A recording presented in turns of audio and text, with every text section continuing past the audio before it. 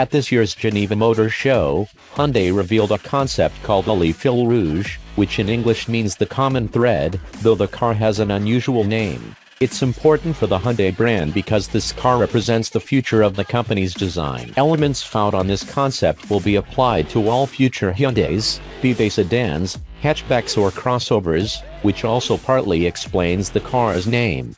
Hyundai says the name also comes from how the car builds on Hyundai's past design and is a reinterpretation of its 1974 Coupe Concept. We're not so sure about that last part, but we think the Le Fil Rouge is a mighty handsome sedan, and its future production cars should look pretty good. Aside from a common thread of design, Hyundai says the car's theme is sensual sportiness, that seems to translate into a low-slung, curvy, coupe-like sedan form.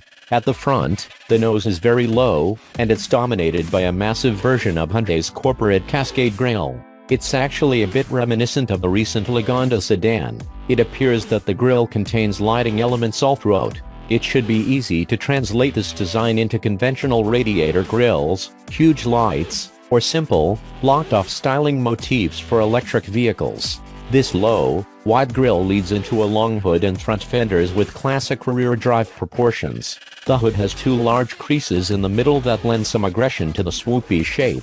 And there are two bright metal accent lines that run up the sides and loop up and around the windows back toward the hood. Along the side, we find a bold character line that lines up with the end of the headlight.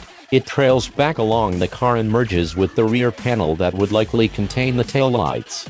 The roof also has a bit of a fastback look, ending at the trunk lid. It also contains a rear window with a double bubble shape.